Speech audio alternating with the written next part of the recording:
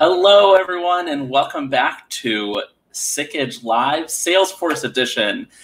We are bringing you the latest and greatest in everything Salesforce. Today, we're diving into the industry waters with Salesforce insurance and managing general agencies, also known as MGAs.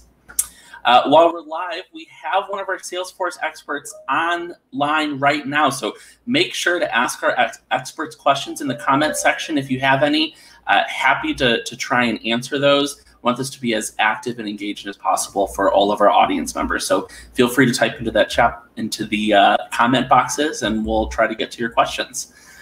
Again, don't forget to like and subscribe. We come to you every Tuesday, 1 p.m. Central Time, 2 p.m. Eastern Time with our Sikich Live Salesforce edition. So make sure to sign up, like, and subscribe to get those notifications and to make sure that you are getting those notifications when we go live each Tuesday. So thanks again so much, everyone, for joining. I'm going to bring on our guest here. We have Randy, and we are really excited to have you. Thank you so much for joining us today, Randy. Thank you, Mike. Absolutely. Can you tell us a little bit about yourself first? Sure. I'm a partner in the Salesforce practice with Sikich. I came to Sikich last October as part of an acquisition of NextGen Consultants, also a Salesforce partner.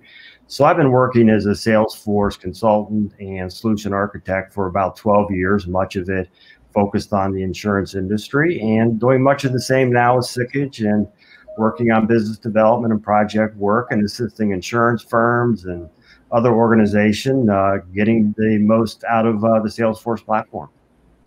Absolutely. Well, we're glad to have you today, and thanks for answering all my questions I'm going to throw at you. Are you ready? Yes, I am. Okay, so I want to dive right into the industry specifics with Salesforce. So let's just talk about the general high-level overview of what is an insurance agency and an MGA, or managing general agency, and how do they fit into the insurance industry overall? Yeah, so think of their three primary business models in the insurance industry. First are insurance carriers, and these are the organizations that actually hold the policy with the customer. The premiums go to them, but they're also responsible for the coverage and the claims. So I'm sure you've heard a lot of them. For example, USAA, Liberty Mutual, State Auto, Great American Insurance. Now, the MGAs and the agencies, what they are is they are distribution channels for the carriers. And really, we're going to focus a lot on agencies and MGAs today.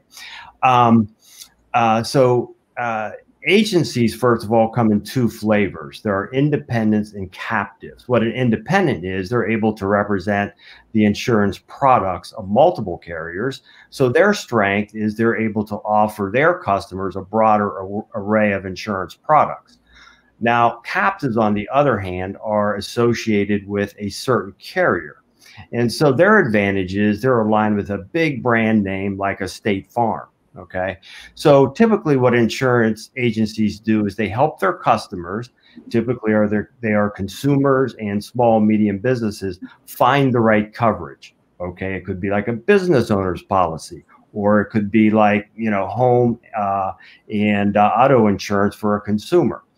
Now, MGA, which stands for Managing General Agency, as you mentioned earlier, they're also a distribution channel, and their customers are actually agencies. So they kind of sit between the agency and the carrier. And typically what they do is they specialize in certain areas.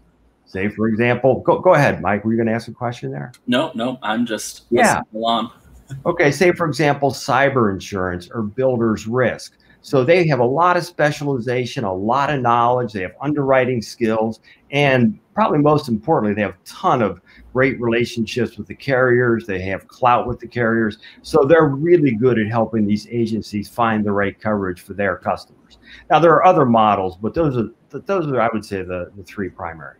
Absolutely. So now there's a lot going on in the world today, and we're constantly seeing change after change.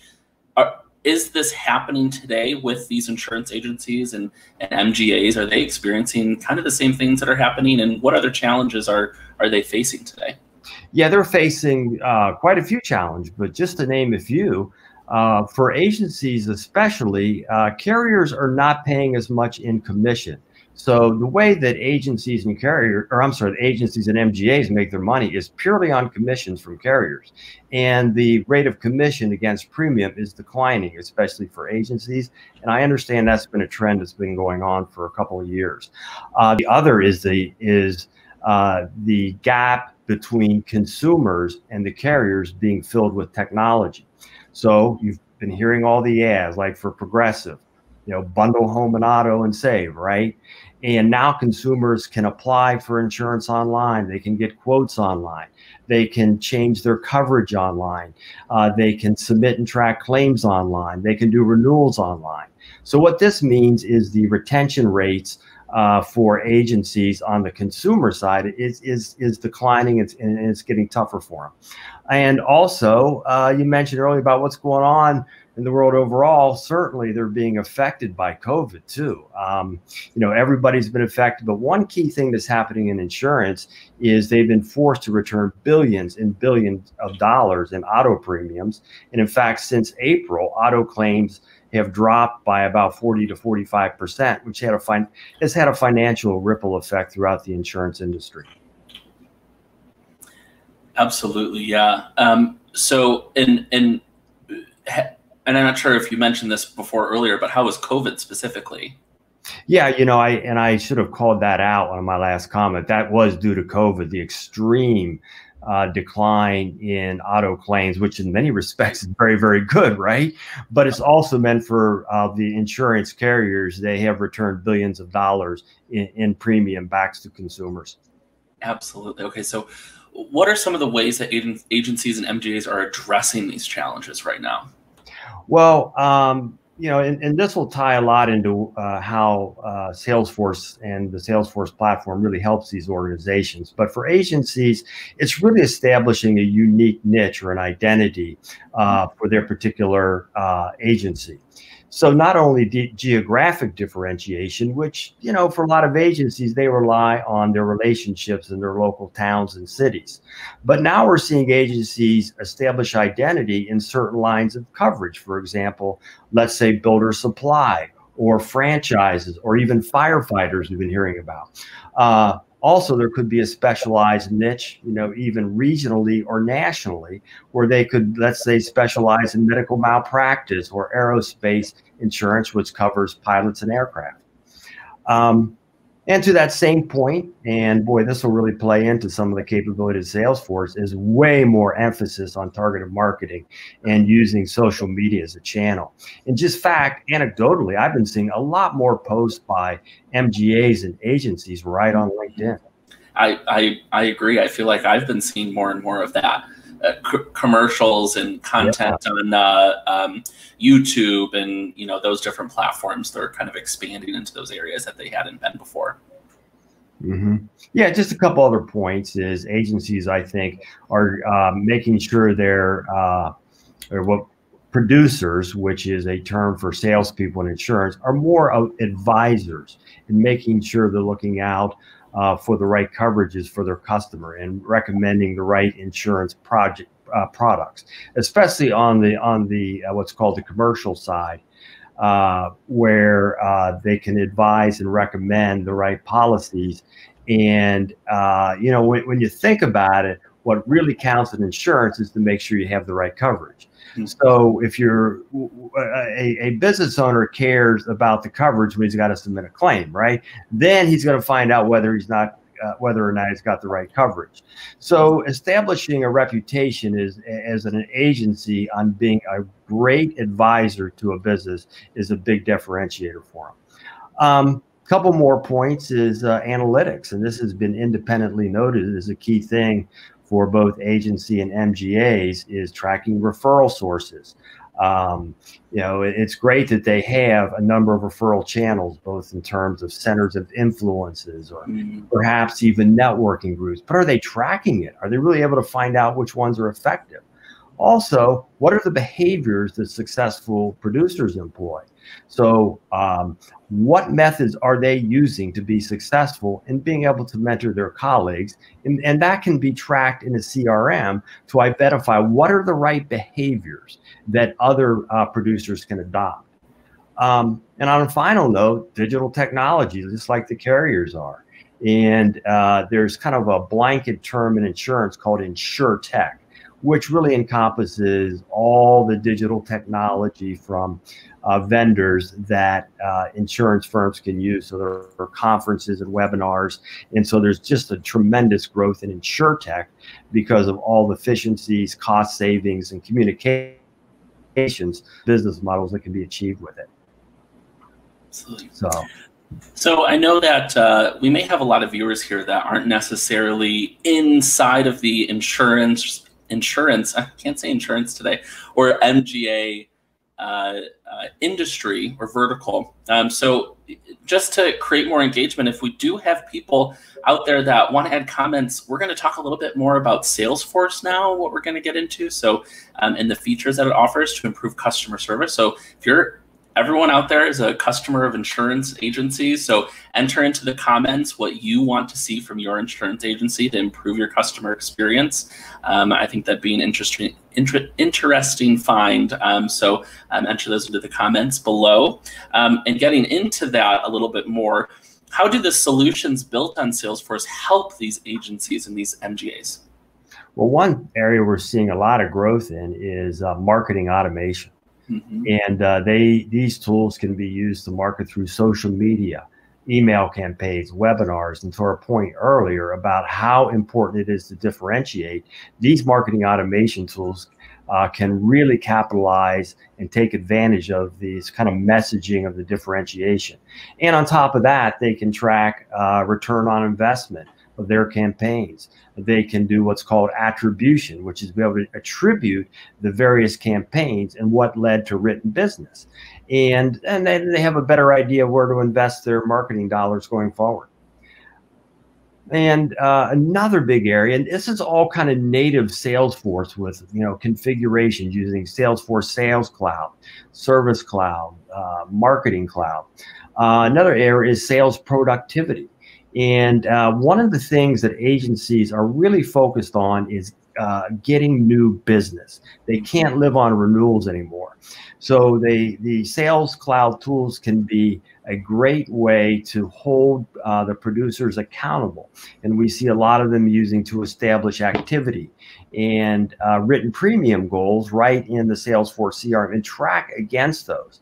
For example, a very common use is what's called X dates. So that's an expiration date of a policy that's being managed through a different agency that you're trying to move over to your agency, and setting up very distinct steps in the cycle leading up to the X date, because when is a customer most likely to move from one agency to another? At the expiration policy date. And again, tracking the success of referral sources. So we have seen that folks and agencies who use Salesforce Sales Cloud and some of the related technologies are driving higher results and gaining new business. And what about for MGAs though? How, is there a difference there or anything? Yeah, boy, I think the opportunities are huge for an MGA. I mean, just some of the things that are happening today is we have customers who are using the Salesforce platform to track all the way from appointing an agency. So appointment means I'm going to sign up this agency to be able to submit potential business through me as the MGA. So that whole appointment tracking process, the related due diligence, once they become appointed, to be able to do submissions right through Salesforce, track it all the way through underwriting to getting quotes from the carrier, feeding those quotes back to the agency and submitting those quotes to the end customer, and then even calculating commissions based on pre-established rates. That's all can be done and is done in Salesforce. It's creating tremendous operational efficiencies. It's lowering costs and a lot of great things, and fostering way more collaboration between the MGAs and their agency partners and their carrier partners. It's great for all stakeholders. Absolutely. And I've said this before in other Salesforce editions, but it's a nice one-stop shop, because you don't need 10 different applications to go into and have logins, or you're all in Salesforce, right? Yes, all in Salesforce. Mm-hmm. So what are some of the investments that Salesforce is making to bring value to these insurance firms? Salesforce is making investments in not only their core platform, but a platform called Financial Services Cloud, or what is often referred to as FSC. It started in wealth management, it's expanded to banking, and now it's really Salesforce is making investments in FSC to support insurance, policies, coverages, claims management. Now, right now it's targeted more for carriers, but I'm sure over time it will have more and more applicability to agencies and MGAs. And I think another important point here is Salesforce has partnerships with organizations like Varuna. Varuna provides a full agency management system, or AMS, which is often called in independent insurance agencies. And think of that as an ERP system for insurance agencies. There are 35,000 of them in the US. And this platform is soup to nuts, all the way from prospecting to policy management, the coverages, the schedules, to even accounting, and even download from carriers, which is policy and commission information, automatically fed right into Varuna. And if you look at this space, a lot of these 35,000 insurance agencies, they use 80s and 90s AMS platforms. They're tough to configure, they're tough to integrate with, or they don't really integrate well with third parties. So when you've got a platform that does everything for an insurance agency built on Salesforce, you've got a kind of full answer for them because of the core capabilities around the platform. You customize, integrate, add third-party apps, etc. Absolutely. So what are some of the untapped areas for agencies and MGAs to use Salesforce? Yeah, good question, Mike. Just let me check. A couple things. I think two key areas. One is customer communities and Service Cloud. I mean, some insurance firms are using this technology, but I think they're underused right now. If you think about the fact that an MGA would be able to set up a portal for their agencies to be able to make submissions and track the quotes all within Salesforce and have a seamless process in their communication with their agencies.